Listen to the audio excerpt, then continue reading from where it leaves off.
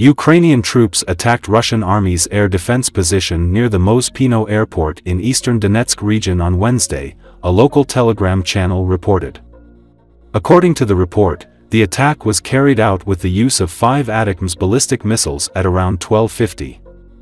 The attack inflicted heavy losses on Russian troops. Thus, 2 S-300, S-400 air defense missile launchers and radar 96L6E were destroyed. 1 S-300, S-400 air defense missile launcher was damaged. Ukrainian air defense forces also destroyed the control center of the S-300, S-400 air defense system in the area. There are no casualties among personnel of the Ukrainian defense forces. It should be noted that according to the information provided by the General Staff of the Ukrainian Armed Forces, Russia lost 3,000 servicemen in the past day. The Ukrainian army destroyed 11 Russian tanks, 27 armored combat vehicles, 40 artillery systems, 1 air defense system, 1 aircraft, 45 UAVs, 1 cruise missile, 71 vehicles and tankers and 4 special equipment between May 22 to 23.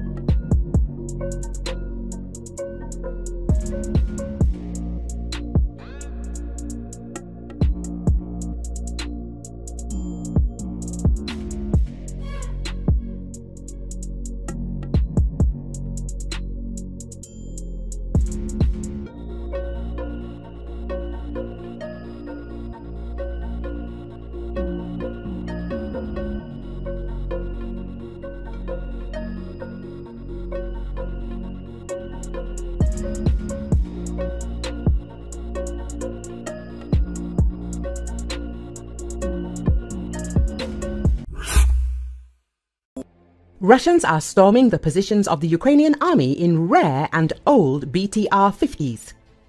Russia is using a poorly protected BTR-50 from the 1950s in the war against Ukraine. The 70-year-old armored personnel carrier may not be the worst equipment the Russian army has sent in a direct attack on Ukrainian positions, but it is perhaps the oldest. Forbes writes about this. While it is safer for Russian troops to ride a 70-year-old BTR-50 with 10mm armor than, say, the Chinese golf carts that have been spotted on the front lines many times, the use of these armored personnel carriers is an ominous sign for Russia in its 28th month war against Ukraine. Without mechanized units fully equipped with proper combat vehicles, such as tanks, achieving a quick and decisive breakthrough of the defense will be very difficult. This limitation will likely lead to slower and more limited advances, which will hinder the overall advance of Russian forces, explains the analytical group Frontelligence Insight. It is noted that the BTR-50 is a 15-ton armored personnel carrier that runs on diesel fuel. The crew consists of 2 people, and the armored personnel carrier can carry up to 20 passengers in total, with a capacity of up to 20 passengers. It is usually equipped with a heavy machine gun. The Soviet Union developed the BTR-50 back in the early 1950s. It entered service in 1954 and for the next 12 years was the main fighting vehicle of the Soviet Army. The crews of the BTR-50 carried soldiers into battle, covered them during the landing and then supported them with a machine gun. However, even by the standards of the 1960s, the armor of the BTR-50 was thin, and this vehicle was also not the best armed. When the heavier and better armed BMP-1 debuted in 1966, thousands of BTR-50s were deployed to second-line units. The armored personnel carriers transported artillery, engineering units and anti-aircraft guns until MT-LB tractors began to displace the old vehicles from these tasks as well, says the publication. The Russian military made little use of the BTR-50 until about 15 months after the full-scale invasion of Ukraine, when the monthly losses of modern armored personnel carriers of the aggressor country exceeded the monthly production of sufficiently modern replacement vehicles. The Kremlin began removing the BTR-50 from open storage in early 2023.